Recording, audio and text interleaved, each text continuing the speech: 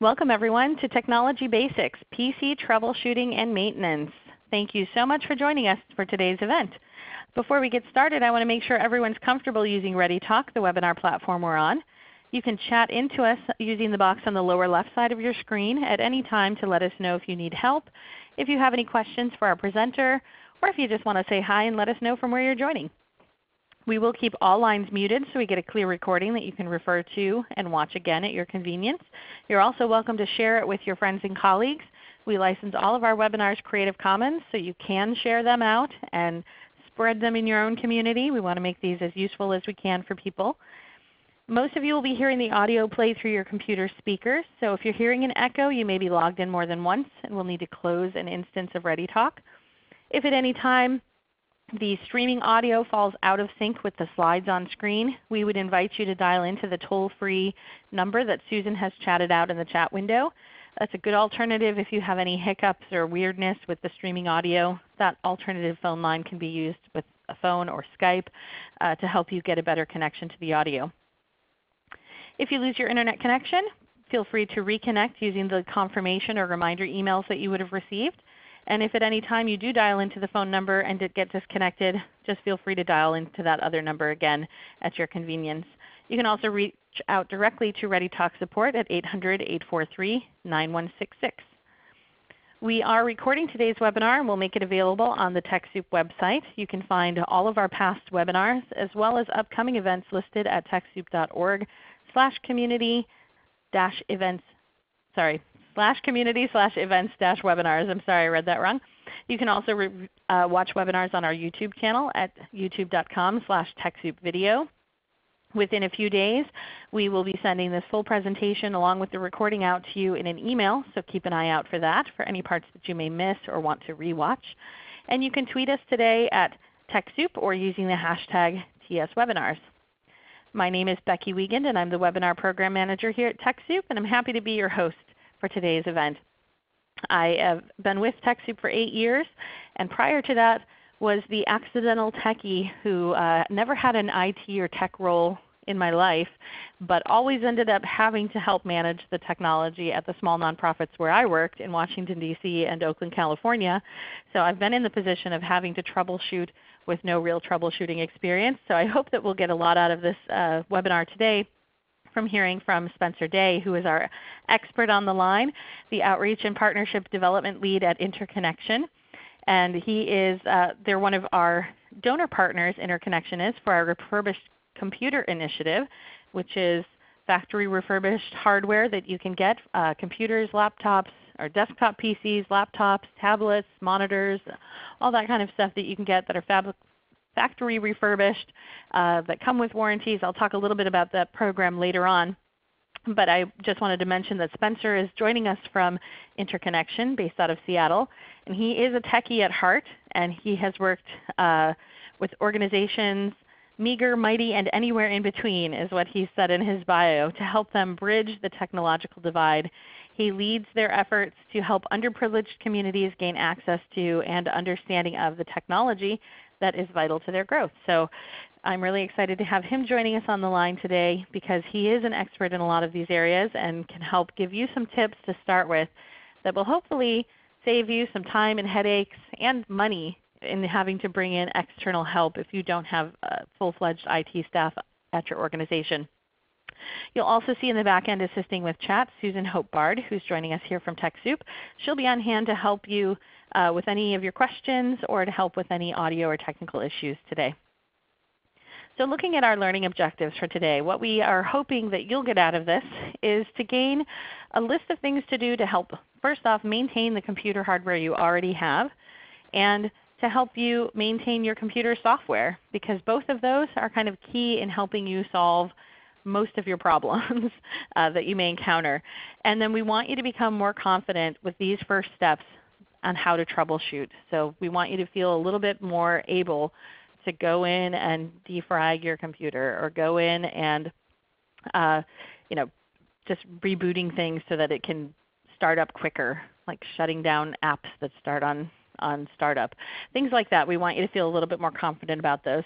And then I also would hope that you'd learn a little bit about hardware and software options if and when you decide you need to upgrade machines, because that is also a big part of the process of any kind of technology planning, is looking at what you have and deciding, is this actually working for our needs? Maybe it is now, and here are some things to keep it working. Maybe it's not, or maybe it won't be in 6 months and you really need to be budgeting for how you can improve your technology over time. So those are the objectives we have for today, and we also hope to answer your questions along the way. Before we get started with the topic at hand, for those of you who aren't already familiar with TechSoup, we are a nonprofit as well, and we are working toward connecting everybody at nonprofits, libraries, and foundations, churches with the technology to help them succeed at fulfilling their missions. We are everywhere on this map that is blue, so that's pretty much everywhere with the exception of a handful of embargoed countries. You can find our donation programs. Like, we're not in the Sudan, unfortunately. So we are not in every place, but we are in many of them. I'd love it if you would chat into us right now and let us know from where you're joining today, because I imagine most of you are joining from the United States just based on the time zone of this webinar. But if you're joining us from outside the United States, I would recommend giving a visit to our TechSoup.global site and selecting your country from this dropdown so that you can find the local program in your area or region that will serve your donation needs and technology needs as you move forward. But everyone is welcome to join us for our webinars. I want to dive into some poll questions right now to get an idea of where you're at, the people who joined us on this webinar today. We have about 100 people in the room. And thank you all of you who are chatting in to let us know from where you're joining. But I would love it if you would answer this poll question by clicking on one of these radio buttons on your screen. What's your role in maintaining or managing computers at your organization? Maybe you don't actually do any of the hands-on troubleshooting or maintenance. Maybe you help out because you don't have any IT staff, which was always my situation. People would look at me and say, "You're young, you must know how to fix the server." And I would say, "I know how to set up your MySpace," back in the early 2000s, and laugh at them. But it often was my role without any IT staff on hand. Maybe you manage all of the PCs and technology as part of your role. Maybe that's your job. Maybe you are the technical staff. And if there's a different role that you have, go ahead and comment in chat. Maybe you are the person that helps manage a tech vendor or a contractor that you work with, and it's your role to sort of liaise with them as problems come up. I have people chatting in. Charles mentions we have a solid IT partner, but I troubleshoot as able. So that's great. You have somebody you can rely on for bigger technical needs, but you have somebody you can call in when needed. But when you don't need them, you do a little troubleshooting. We have Laura commenting, I help out, but have IT we can turn to particularly by phone. Diane comments that she's in that accidental techie role. That's what we like to call. Jay comments, I lead the group of volunteer techies. So a lot of different scenarios out there. I'm going to go ahead and show the results. So it looks like we have a big chunk that's in the not really managing technology by choice, but you don't have IT staff. And then we have a sizable chunk that manage PCs and technology in their role. So keep in mind that we have framed this webinar as technology basics. So we are going to talk about PC maintenance and troubleshooting, but we are looking at it from sort of the basics and moving on from that. But we won't be covering advanced topics today. So if you are joining us as a network admin or somebody who's a more higher end tech expert, you may not get a whole lot out of this event, though you're totally welcome to stay and participate with us. And you may have tips to share that we can share back out with the audience. But we are gearing this webinar toward those technology basics, the things that you want to make sure you're starting out with that anybody can do whether they have tech expertise or not. And then one other question for you. How many computers are you helping to maintain? And this just gives us an idea of maybe the types of issues you would encounter. If you really don't have any computers that you're maintaining and you're just interested in picking up some skills or some interesting information, that's totally fine. If you're smaller than 20, then maybe you're dealing with an office that's not networked, that doesn't have an Exchange server or isn't using a cloud file sharing service like Office 365. We won't get into Exchange and kind of the bigger, more complicated networked issues. We want to look at this kind of from an individual PC standpoint today. But maybe you're helping manage a computer lab of public computing machines. All of this is helpful for us to get an idea of. So feel free to chat in if those are the things that you're encountering as well. And I'll just give a couple more seconds so that everybody has a chance to respond. And it looks like we've got a sizable group that are managing 20 or more machines, almost 30%. But if we add up all those smaller groups, it's about half that are dealing with fewer than 20 computers, more than half actually. So that's really helpful to get an idea of. Thank you for taking the moment to respond to those questions. I want to go ahead and jump us into the content at hand today and invite Spencer to the line to talk to us about those basic computer maintenance and troubleshooting tips that he can share with us today so that we can come away having a bit more confidence in how we do this when we're encountering a problem, and how to hopefully set things up so that you're not having to react all the time to, oh my gosh, something's broken. Welcome to the program, Spencer. We're so glad to have you join us. Hi, Becky. Thank you for having me. I'm really, really excited to be here. Interconnection has been working with TechSoup before, as you said earlier, but this is definitely something that we wanted to jump on and be a part of, is to help out this network, because I know how important it is for people to have the tools necessary to keep their computer running, keep it going. It's so crucial in today's day and age that we have our technology still up and running, ready for us whenever we need it, because it's used for networking, it's used for working on documents, video editing, picture editing, all sorts of stuff. So yeah, I definitely think that this is going to be a great opportunity to kind of cover some of the basics, and I hope that I can help out to everyone that is out there today.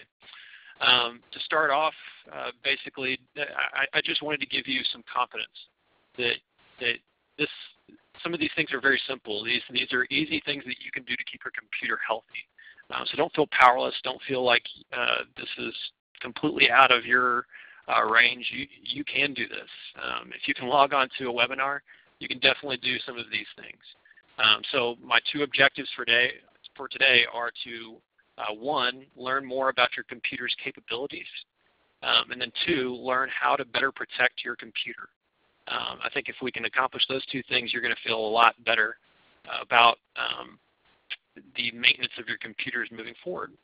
And having said that, IT help, we discussed earlier, it can be necessary. There are certain circumstances where things are out of your depth. You are out of your depth, and that's fine. That's the reason why you have the support systems. They do charge money. It is a little bit pricey at times, especially for in the nonprofit world, because Interconnection is a nonprofit, and we were bootstrapped just the same way as many of you out there. So we know exactly what it's like to try to do things like this on a shoestring. But I just wanted to let you know that this is going to get you to a certain point, and hopefully it'll help the vast majority of you to keep the simple problems away from your computers. So we're going to launch into the next slide. It's going to talk about computer setup. This is just our foundation. What I wanted to cover with this is verify your computer's plugged in. So I started out as a technician a long time ago fixing computers, and I've had so many customers come into me over the years and talk about how their computer is just not powering on. And there are plenty of circumstances where actually like the wall outlet didn't have power to it. A fuse blew for that particular wall outlet, so their computer isn't powering on because there's no power to the computer. It's just not possible. So verifying that everything is plugged into the computer, verifying that there is in fact power to the outlet is very important, so that we can start working on the computer and making sure that the computer actually works. The next part is making sure that your computer has internet connection, either by Ethernet connection with a cable or connecting through Wi-Fi. So just verifying that you have a connection is very, very important, obviously. the next part, and this is probably the most important part about your computer setup, is making sure that it is in a good location. Cool, dry place, well ventilated. One of the bigger issues that I see in the repair world for computers is that people will take their laptop and they'll set it on their bed, and it'll trap all that heat into your computer. Or you'll take your desktop and you'll shove it into a drawer of a desk where there's no ventilation. It just traps the heat. Heat is very, very bad for computers, as I'm sure you can imagine. But most people it doesn't occur to them about that because they're not feeling the heat. It's not present to them. So that's something that's very, very important. Keep it well ventilated so that it can cool itself, because a fan is the only thing, for the most part, that will cool your computer. Dry, obviously, that is very, very important. I had a lady the other day that came in, and she, her desk in her house is right in the kitchen next to her pet's dog bowl. And she put her desktop down on the ground right next to the dog bowl. And her computer one day magically stopped working. And of course it was because there was water damage, because her dog likes to drool. And so it's things like that you need to be very careful of. Obviously, like pet hair or something of that nature. These things can get sucked into the computer. Dust can be a factor. So make sure that it's in an area that can be is away from all of the traffic, but is still capable of staying cool and dry. So on the next slide, we're talking about operating systems. To kind of set the stage for this in discussing software and hardware, I wanted to address the fact that probably a lot of you are on different operating systems within Windows. I'm not going to really cover Mac because that's a whole different issue. There are different instructions for that. So I'm just going to stick to Windows. However, I know that there are probably many of you that still have machines that are all the way back at XP, all the way up to Windows 10, which is the most current one. First off, for Windows XP and Vista, that is no longer supported by Microsoft. And that's difficult because those machines are no longer capable of doing a lot of the processes that are out there in today's day and age. So those are very difficult to keep in good shape, maintained, just because there's no support from Windows for it. So that's something to be cognizant of. That's something to remember whenever you have a machine like this, is if you're having compatibility issues with some of the programs you're trying to run and you're running Windows Vista or XP, that's probably a good reason why, is because these systems are outdated. Windows or Microsoft is going to stop support for Windows 7 and Windows 8. Windows 7, they're going to stop support in November, and in Windows 8, they have already stopped supporting that. Because Windows is going to the same model that Apple is, where they only support one operating system at a time. So Windows 10 is going to be their operating system. So that's not anything to panic about, but over time, you're going to notice that those operating systems are going to slowly fall behind. We at Interconnection have been using Windows 7 for a long time because it's very, very stable. And it's been a good operating system for us whenever we refurbish computers. But we think that this is a good move to Windows 10, and we're going to wholeheartedly embrace it. So how does that relate to the computers that are out there? There are plenty of computers that are in this world that are not capable of going to Windows 10. And so it's very difficult for me to give you a hard and fast piece of advice as far as capabilities for computers whenever there's all different types of computers in the world. So what I'm going to try to do is give you advice that will apply to Windows 7 through Windows 10. And if there is any difference, it's very small for as far as like the instructions for how to get the desired result. But most of this will be geared towards both Windows 7 and Windows 10. So the next slide. Updating your operating system. I can't recommend this enough. Updating is very, very important. This is Microsoft's way of keeping your computer in good shape, making sure that it is compatible with all of the programs that are available to it at that day and time.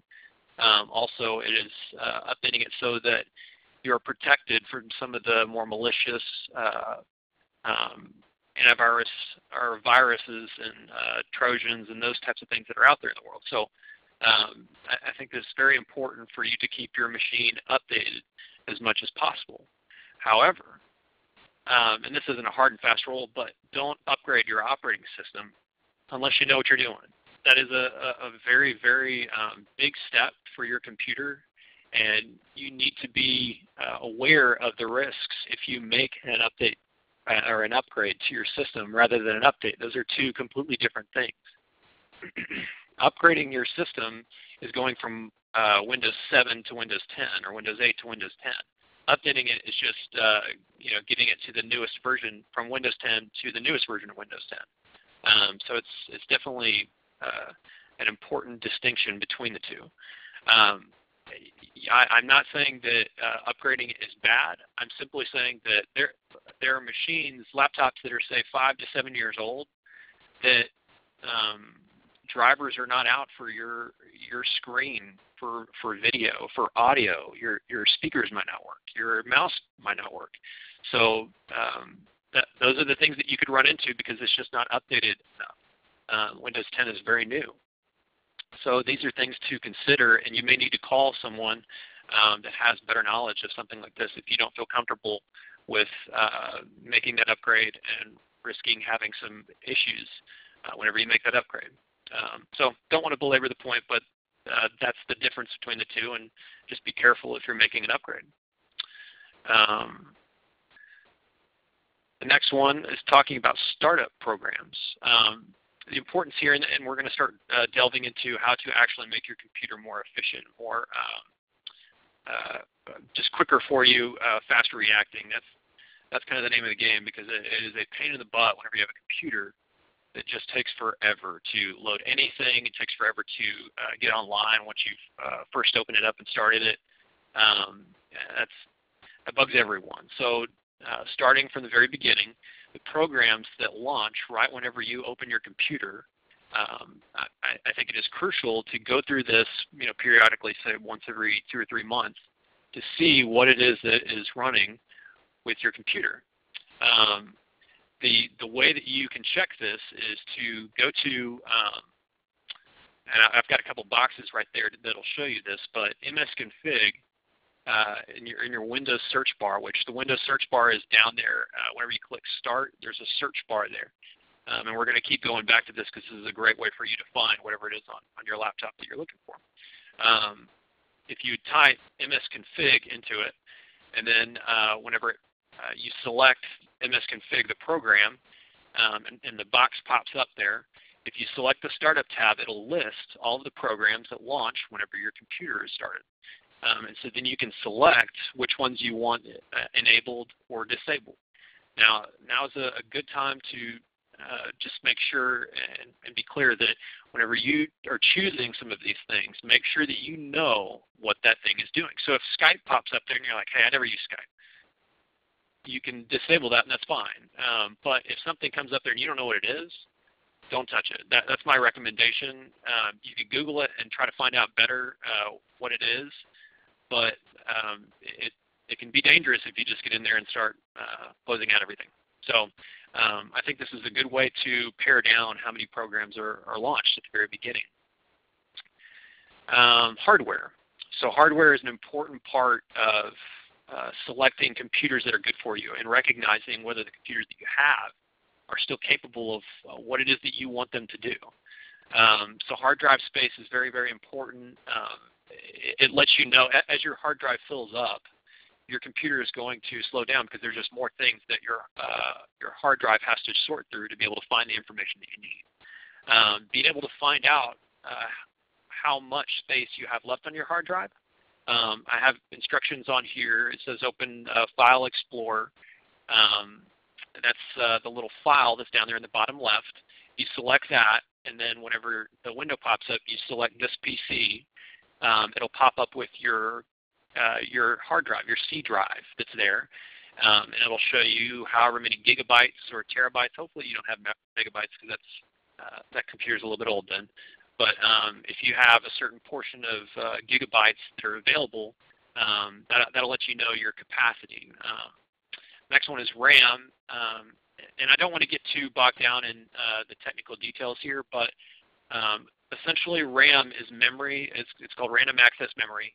It is memory that is available to you to work through things. This is your quick instant memory that allows you to quickly work through things.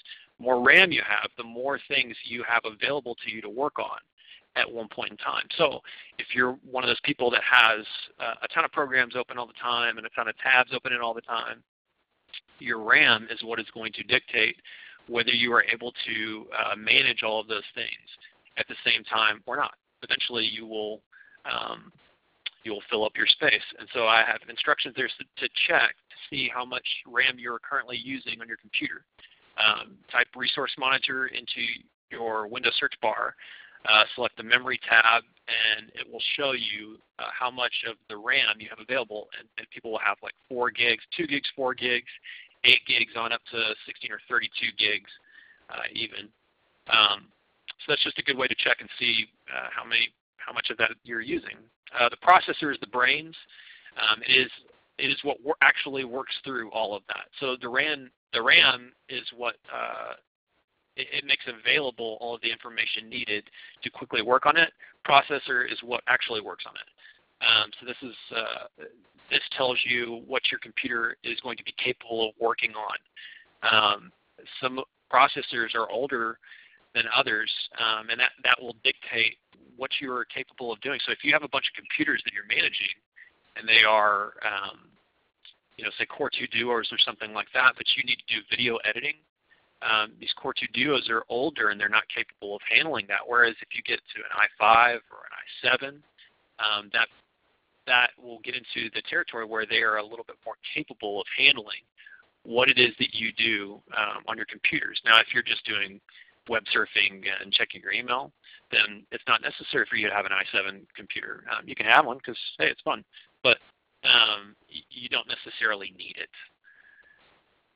So we just touched on the hard drive. What this defragmentation does is it compiles the information that you have stored on your hard drive, which stores all of your information on your computer. It takes that and it compiles it in a way that is very easy to find. So picture your spice rack in your house. If you have your spices all over the place, you're going to have to search through all of them to be able to find them. Whereas if you have them organized by Italian spices and spicy stuff and salt and pepper and that kind of thing, it'll make it easier for you to find exactly what it is that you're looking for. That's exactly what this is doing. It's arranging it so that it's an easier way for it to sort through and find what it is that it needs. So I've listed instructions on here for everyone to find the disk defragmentation program. File Explorer, this PC, and then right-click on Windows C and go down to the bottom of the box and select Properties, and that'll pop up with a new box. Within that new box, you can select Tools, and on that Tools tab, you'll have Disk Defragmenter or Optimize. Just depends on whether you're on Windows 7 or Windows 10. And once you select that, it'll pop up with that program, the disk defragmentation program, and you'll see all of your drives available to you. So then you can select the Windows C drive, which is your hard drive, and then you can choose to defragment it. Now, on some of these systems, it'll allow you to set that up as a schedule to where it'll do it in the background. It'll do it for you. It'll say, hey, would you like to do this every week or every 2 weeks at 2 a.m. in the morning? So that makes it easier for you so that you don't have to deal with this all the time and think about it. But I do think this is something that should be done periodically because it just kind of keeps all of your files nice and neat, and it will help your computer run a bit quicker. So I think that's important. On this next slide, this is for Check Disk. This is a different tool that Windows has. But this shows you the box there that I was talking about where you select the Tools tab, and you'll have available both disk defragmentation and also error checking, which is the Check Disk tool. What Check Disk does is it scans your hard drive to find file errors, and it fixes them.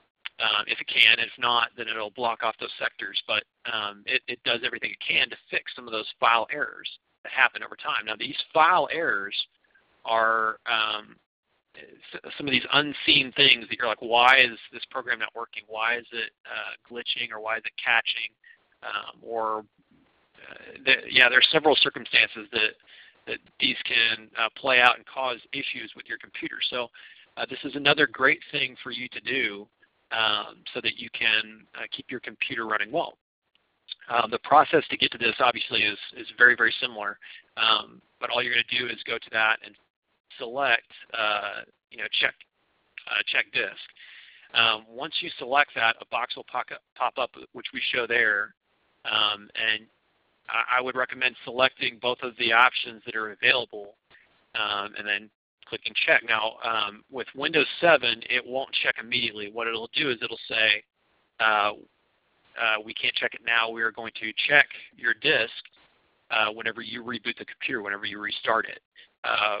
So that's something, you don't have to do it immediately. There's no pressure as far as that's concerned, but it's like scheduled for the next time that you reboot your computer. So that I think that's also set aside some time. Whenever it's doing an error checking, it can take 30 to 45 minutes. It just kind of depends on the size of your hard drive and how many things you have on it, but that does take some time. So just, if you're shutting down your computer at the end of the day, maybe it might make sense for you to restart it and let it go through the restart process so that it'll check your hard drive as you leave, and you can come back in the morning and it's ready to go. Next slide. Close your tabs and apps, please. Now, my wife isn't listening to this, but I've given her this advice numerous times. Never works. I completely get it. On my computer right now, I actually have a bunch of tabs open, so I'm totally guilty. But this is something that definitely slows down your computer. People leaving their web browser open with several windows with a ton of tabs open. Programs are also a big culprit. So you'll have Word and Excel and PowerPoint and Adobe Acrobat and all of these programs that are constantly running at the same time. It causes your computer to get bogged down. It just can't handle all of these processes that are going on at the same time. And closing down the tabs and apps that you have, or as many as you can, will help it be more efficient, will help it run better.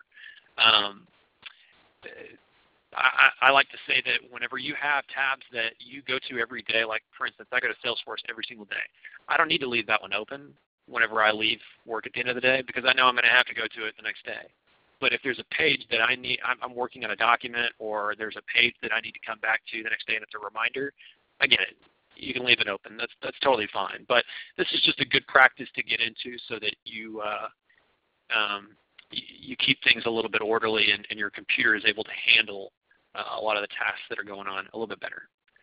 I am perennially guilty of that, Brian. Sorry, Spencer. I was responding to somebody named Brian in the chat. I have about 40 tabs open at any given time, so that's a really good reminder to me to do that as well. I'm going to let you keep going. I just wanted to interject to share that I am like your wife and guilty in that, as I'm sure many of us are. Yeah, no, I totally get it. I'm there too.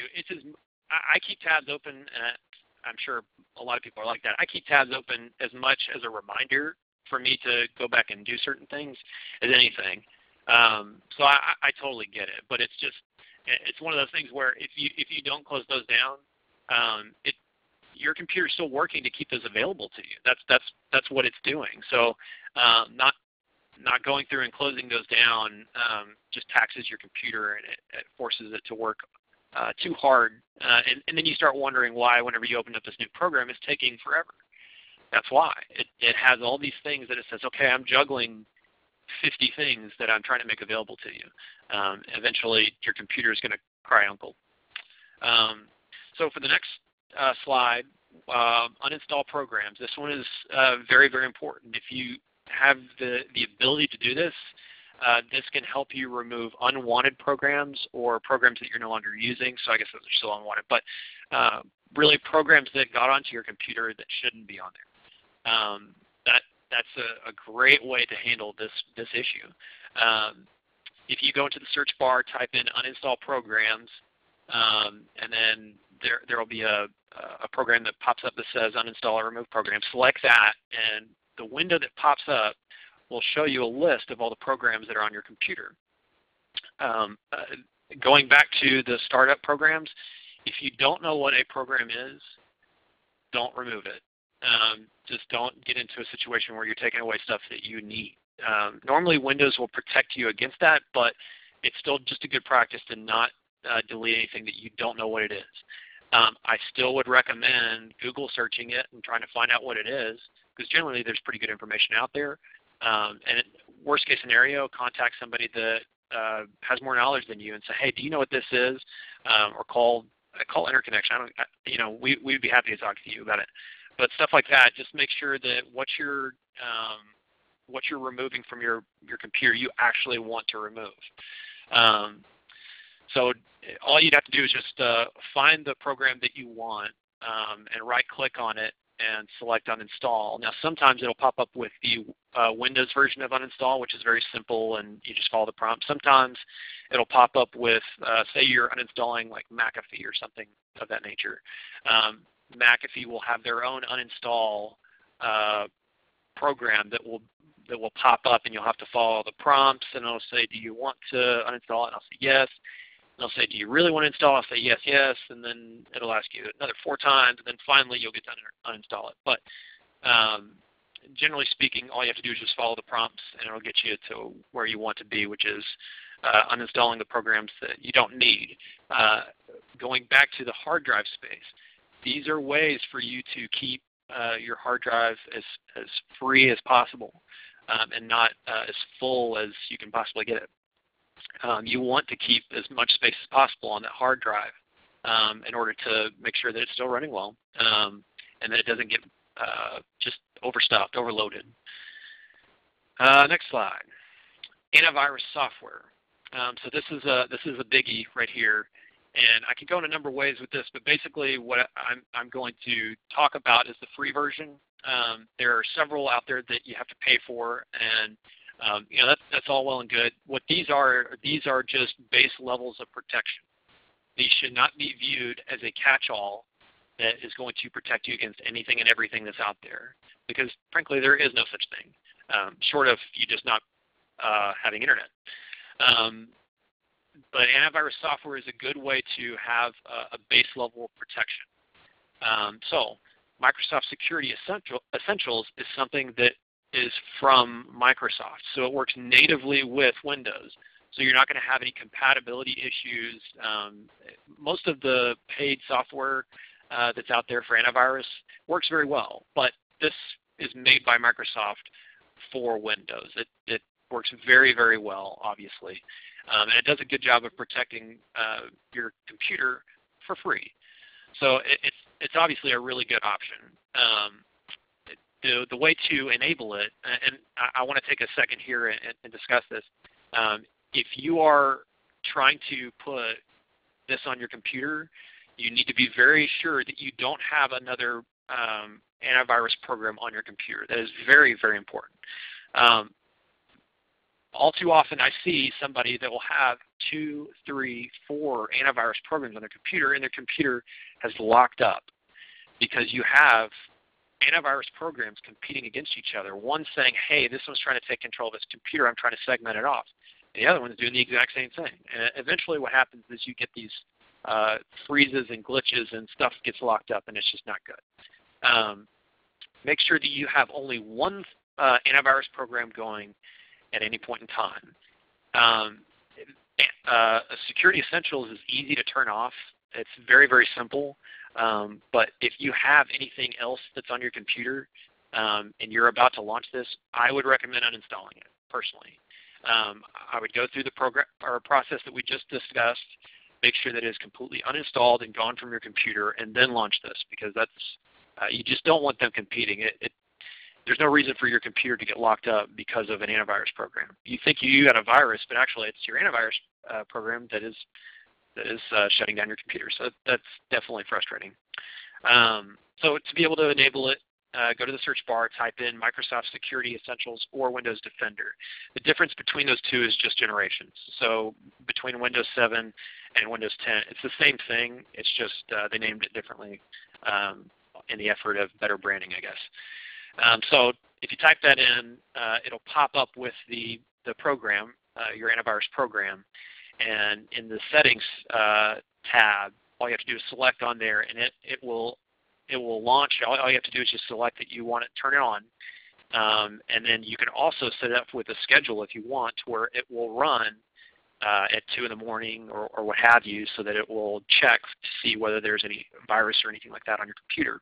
And it'll also keep itself updated, so you don't have to do any of the updating for it. So that's definitely a good scenario for keeping your computer protected. Good internet practices. So like I said earlier, antivirus software is a good base level, but it's not a catch-all. There are tons of things. I could give an entire presentation just on this, on internet practices, but the quick and dirty is that exit out of pop-ups, unless it is something that you know of.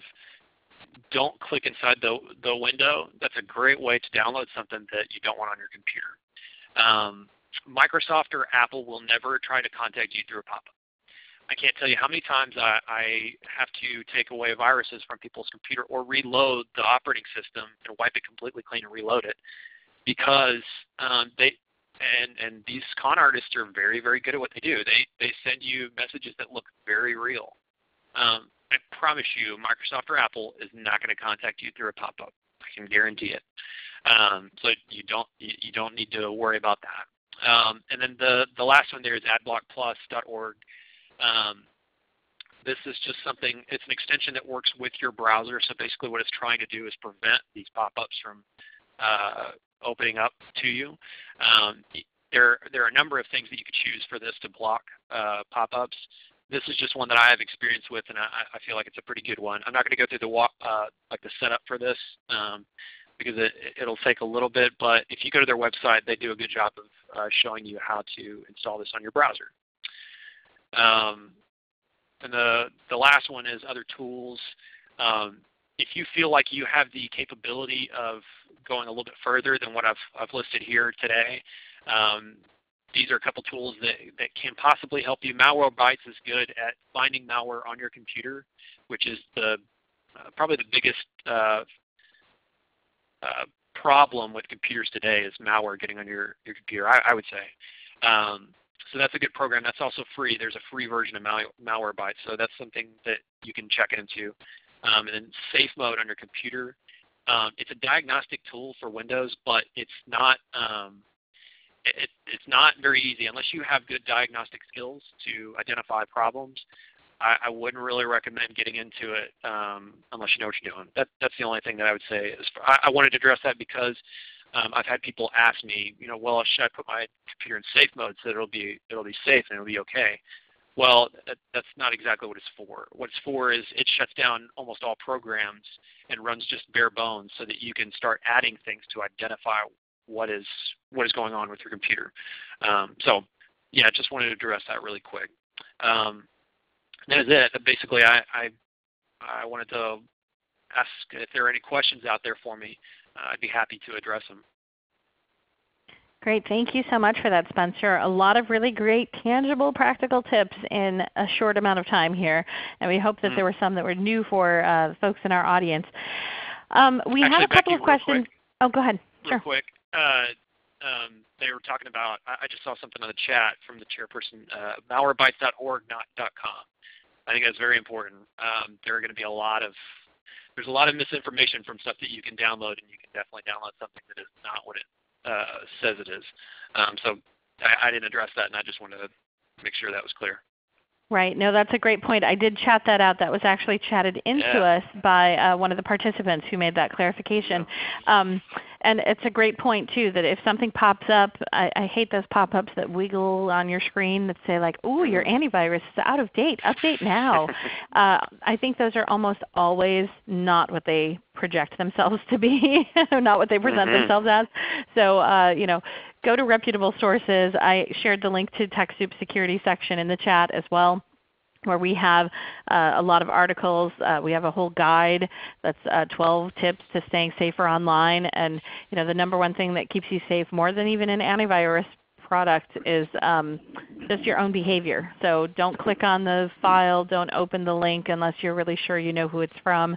If you get those fake FedEx emails that say, oh, you have a package that's being held up, click the link below. That's just not how they do it. So your own behavior can be the biggest predictor of how much spam and malware and virus stuff you end up on your machine. So lots of great resources there to share. Let's see, we've got some questions, a couple that are related. Jane and Don both asked questions, and I think there was even someone else who asked about if you set your computer up to make updates, or if you set your computer up to defrag at 2 in the morning, which you recommended a couple of times, both with defragging, you could do it in the middle of the night, or with updating your antivirus or things like that. Do you need to leave your computer on all night, and is that problematic to leave computers on all night? Like, should we be shutting down every day? Yeah, that's a good question. Most of the computers in today's day and age are fine running nonstop. Now, if you have a laptop and you leave it plugged in, leaving your computer plugged in overnight, basically it's continuing to put a charge into your battery. So that can fatigue your battery, and it will reduce the battery life. So there is something to be said for that. But if you have a desktop, it's no worries. Like they are made basically to run nonstop. So that's not that big of an issue. As far as running overnight, if you're doing this once, and I would recommend probably once every 2 weeks. It's not that big of a deal as far as defragging your computer. Checking for updates, it's just whenever they come in.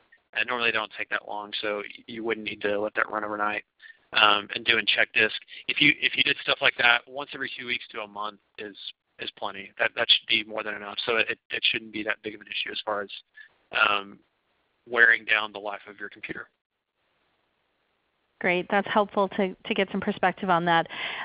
We had some folks asking about Norton security in particular, and how to renew that. So I'll just respond to that quickly, that if you've received licenses of Norton Antivirus or Norton Security through TechSoup's donation program, it is an annual subscription. So you just request that same license again, which I think is $10, and they sell it in bundles. So if you need it for 20 computers or something like that, there's a series of different bundles, I think for 5 devices, 10 devices, 20 devices.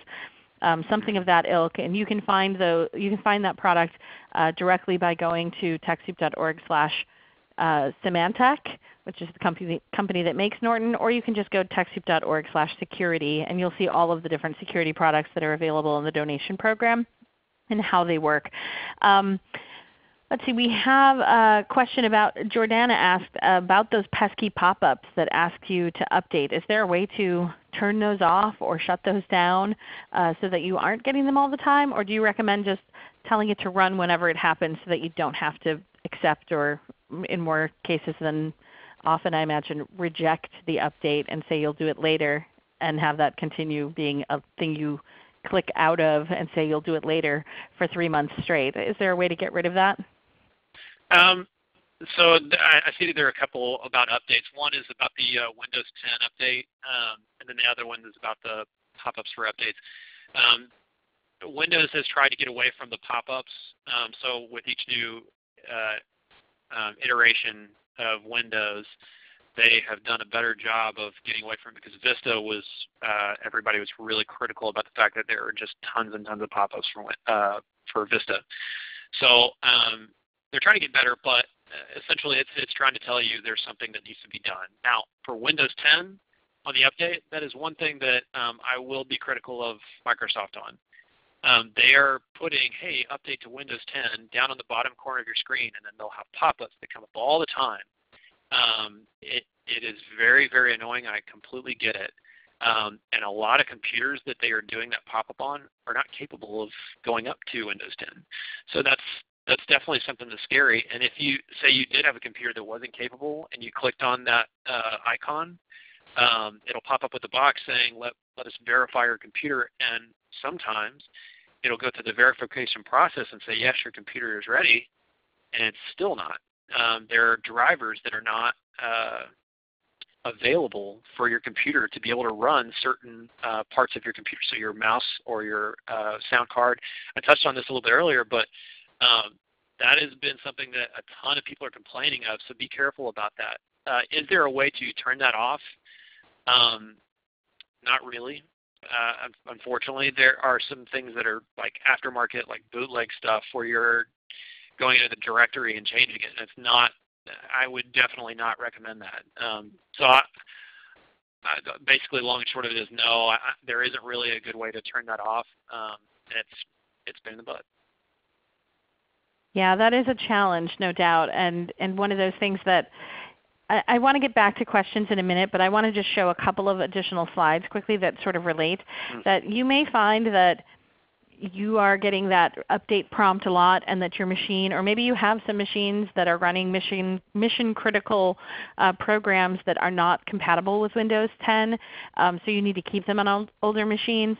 But if you have older machines that are running Vista or XP and that are really not going to be compatible with Windows 10, Windows 7 will no longer be supported after November, I really would recommend that you spend a little bit of time looking at your budget to see when you can make some upgrading of your machines, because your hardware really may need to be changed out if you really can't get an operating system that's going to be supported on it. So I want to just highlight quickly, we mentioned earlier that Spencer works for interconnection.org, which is one of our partners in our Refurbished Computer Initiative program. I am going to get back to questions in a minute, but I wanted to just show you that we have access to donated and discounted desktops, laptops, tablets, hotspots, projectors, and a lot more, not just through our RCI program, but through a couple of additional programs. So you can go to TechSoup.org/hardware if you're needing donated or discounted hardware. So you can get those peripherals if you need a new monitor. If you need new desktop PCs, we have them ranging from low tier to high tier, but they're all considered business grade, refurbished, factory refurbished machinery. So they have been taken through the process of getting them back up to speed. Many of these are what are considered off lease. So some of these bigger companies lease their computer equipment for 2 years, and then they get in a new batch of computers 2 years later. And those 2-year-old computers are still high-end business grade machines that are just taken, cleaned out, updated, refurbished, and then put back out there through some of these programs. So the Refurbished Computer Initiative program is at TechSoup.org/refurbished-computers-catalog. So you can find a lot of different resources there. I'll just show one picture of some of the examples of what's available. These are provided by our relationship with Interconnection, so Dell Optiplex computers. These ones are coming with Windows 7 installed.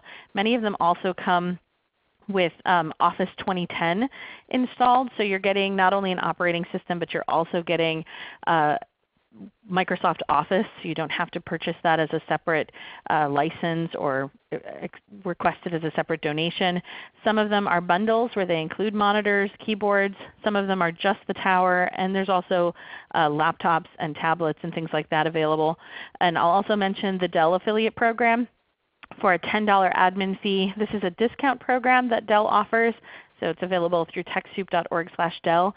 You pay the $10 admin fee and it gets you access to the Dell website with substantial discounts on their hardware. So if you're looking for brand new hardware, this is a new option that's just been released in the past few months here through TechSoup. So if you're thinking of buying some new Latitudes or Optiplexes or whatever their latest, greatest hardware is. And it also is for gear. So they sell cameras and backpacks and things like that through the Dell site. And this gets you discounts on all of that. So that's another additional option. I did chat out the link to Microsoft operating system donations. We have not only upgrade options, but if you have computers that are running Microsoft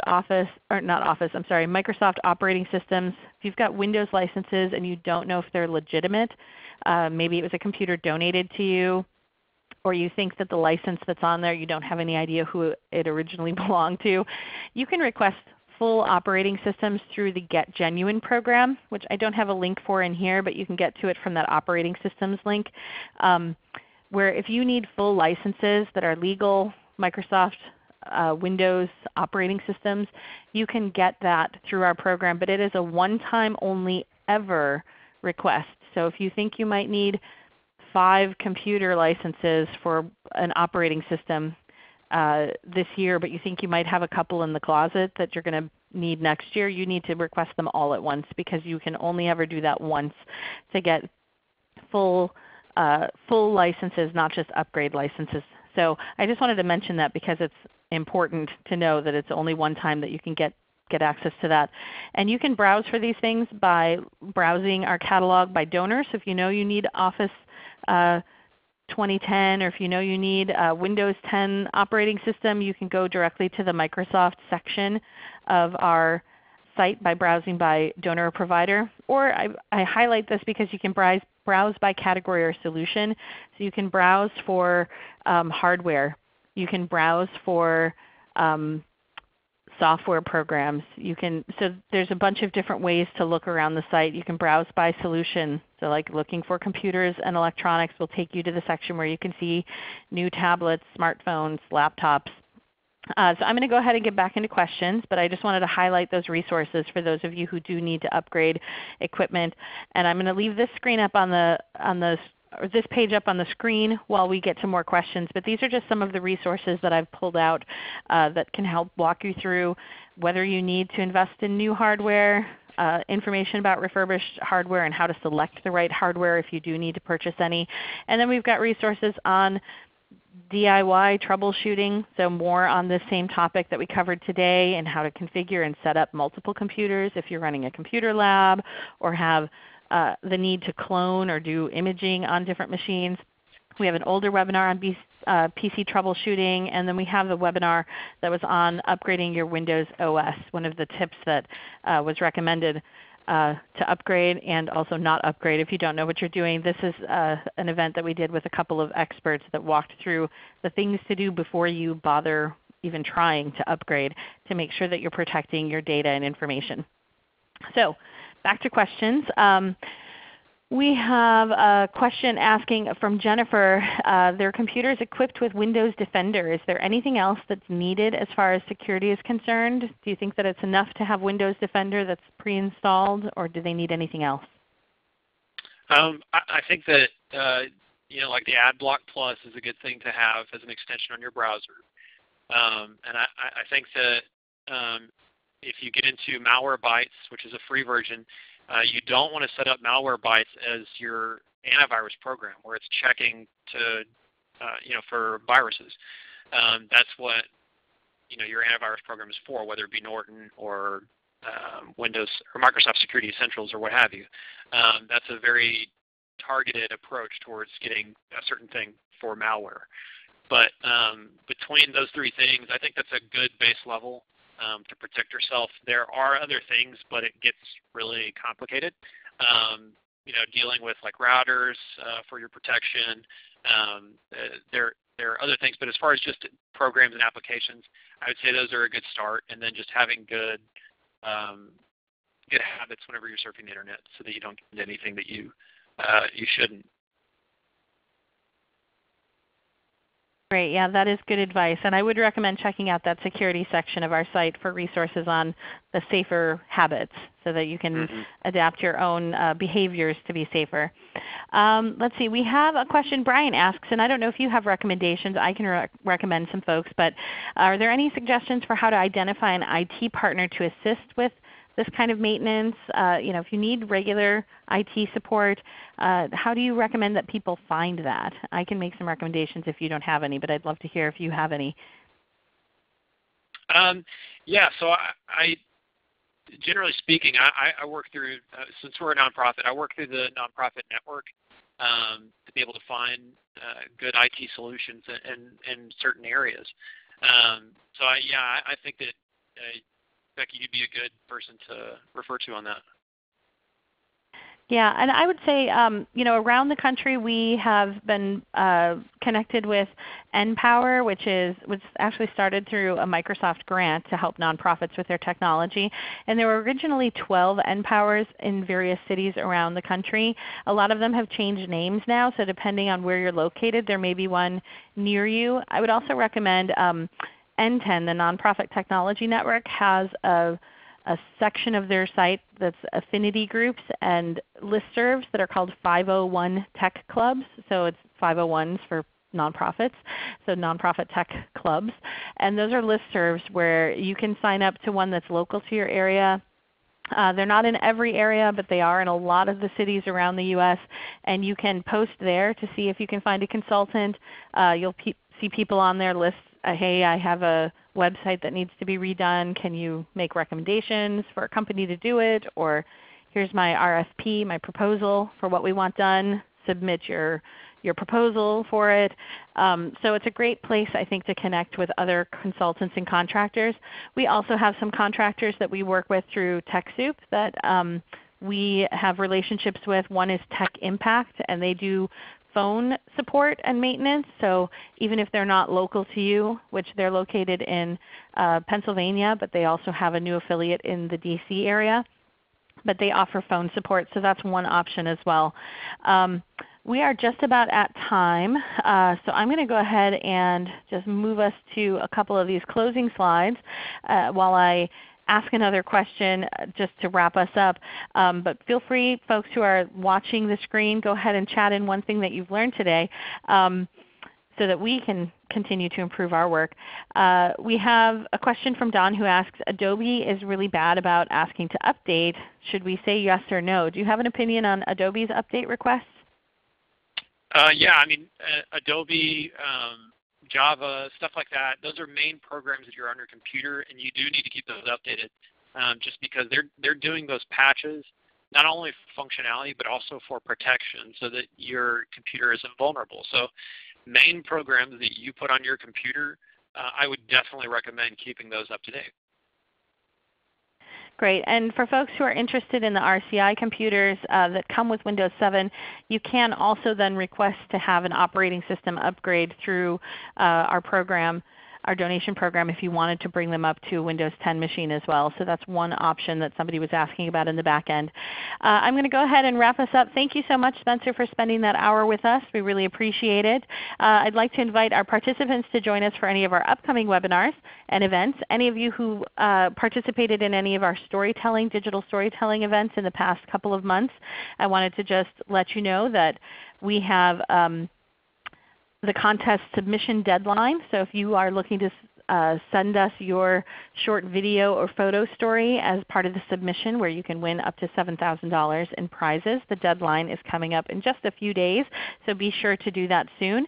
And then we'll have a webinar on PowerPoint for beginners. So if you're new to this PowerPoint tool or want to increase your skills in it, join us for that. And we'll talk about how to get tech donations before fiscal year end, which is coming up on June 30th. So join us on the 7th to learn how to do that. And then we'll have one for beginners on Microsoft's OneNote. We'll spend some time on video editing and production with Adobe Premiere. And then we'll have a couple that are geared more toward libraries and literacy communities, one on the privacy topics that are happening in libraries, how to respect your patrons' privacy while also allowing information to flow. And then we'll have one on helping children build their literacy skills in this digital age where everyone's glued to their devices. So feel free to join us for those and keep an eye out for more. You can also visit our webinar archives on TechSoup's site for any of our past webinars to watch. Thank you so much, Spencer, and thank you to Susan in the back end. Lastly, I'd like to thank our webinar sponsor, ReadyTalk, for providing the use of their platform to present these webinars. When we close out, please go ahead and complete the post-event survey to let us know how we did and what we can do to continue improving our program. Thanks everyone, and have a great day. Bye-bye.